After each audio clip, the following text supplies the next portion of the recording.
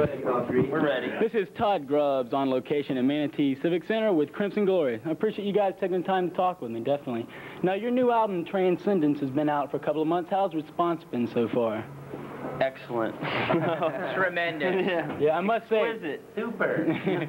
I must say it really is a brilliant album, man. I was really impressed with it. Thank you. Also, you're doing a live shoot tonight. What are you going to use that footage for? Hopefully for a future video for Painted Skies for MTV, so keep your eyes watching, glued to the TV sets. We will be there now and forever.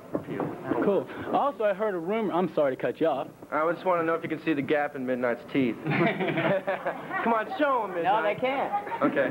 Also, there's a rumor going around that you might re-release Lonely and do another video. Is that just a rumor? Hopefully.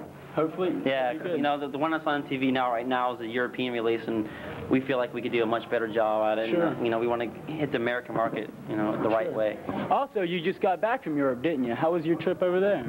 How was it, Midnight? It was intense, incredible, phenomenal. The weather was beautiful. Yeah. Didn't even rain but once. It was unbelievable. The weather was excited. People were excited. There were incredible shows. We did like 22,000 seaters a couple times. It was like we got awesome. to play with some We get people the that we party enjoy. we laid down a few brews with Ozzy Osbourne, a few of our friends. That's what I heard, and you played a festival with Queensryche and a couple other Queensryche, Doro, Ozzy, yeah, it was great.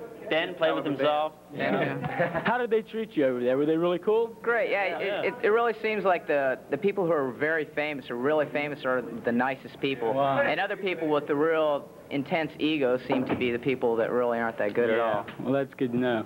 Well, as far as writing, is it mostly a band effort as far as the writing of lyrics and music? Yep.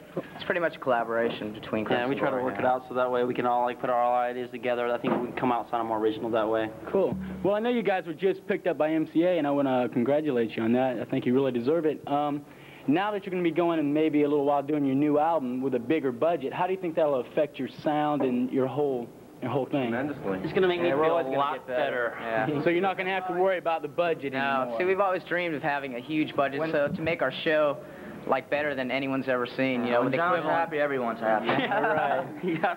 Exactly. When John's not happy, everyone runs. All right. Remember that. The equivalent of a Pink Floyd and an Alice Cooper kind of combination, and just the most, you know, to leave people talking about it forever. You know, you know, we're gonna put all our money. We do it with bigger bulges in our drawers, though. Armadillos in our pants. Well, it was definitely good talking with you guys. I'm really into you guys, and I wish you the best of luck. Thanks. Absolutely. Take it easy, guys. Sign off. Take it easy.